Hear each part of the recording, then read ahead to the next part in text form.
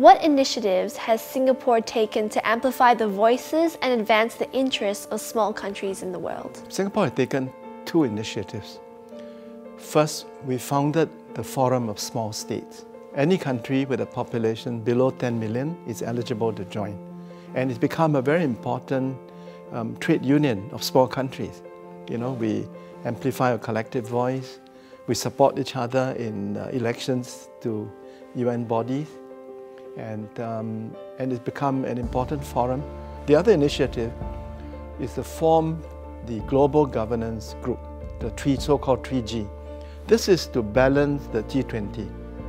When G20 became an important organization, we were afraid that this will marginalize all the other countries that were not in G20. So we decided to bring together a group of small and medium-sized economies and to work together, not against G20, but to complement them.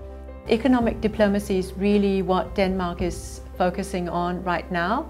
And what it is an effort spearheaded by the Minister of Foreign Affairs involving our line ministries according to relevant topic, focusing on sectors and taking point of departure in Danish strongholds. What would that be? That could be, again, the energy agenda, it could be water, it could be livability, it could be health, healthy living, design, issues that we are known for worldwide and which are important to us. And as we go abroad, we engage in dialogues with countries, with partners in countries, with governments on issues that have their interest, and we form platforms for cooperation and really also engaging with private sector. Timor-leste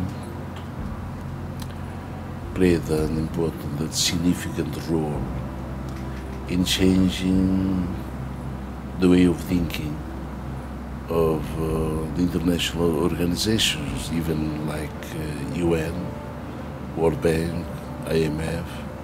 We go and speak at the international fora to raise the questions of difficulties in small countries. For many years now, Maldives has taken leadership in advocating for measures against climate change. Maldives took the initiative to form the Association of Small Island States, AOSIS.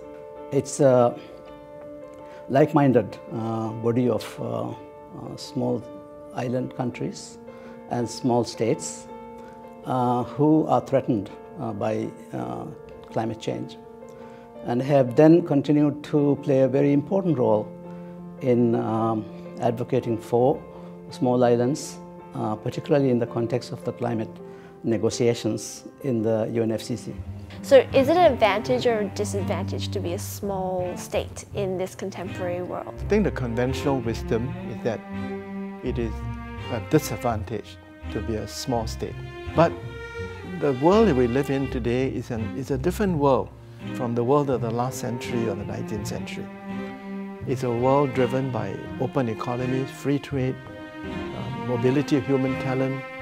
So small countries that believe in free trade, welcome investment, welcome human talent, that are technologically advanced, do very well. If you look at the most successful countries in the world, many of them are not the big countries, but small countries. I think it is a question of being conscious of the size that you have and which possibilities that gives you and which are the pitfalls. So you have the possibility of being extremely agile and take very swift decisions, and to play on different agendas. You have to be extremely focused because you cannot play on all agendas, and you have to form alliances because only through alliances can you actually have an impact.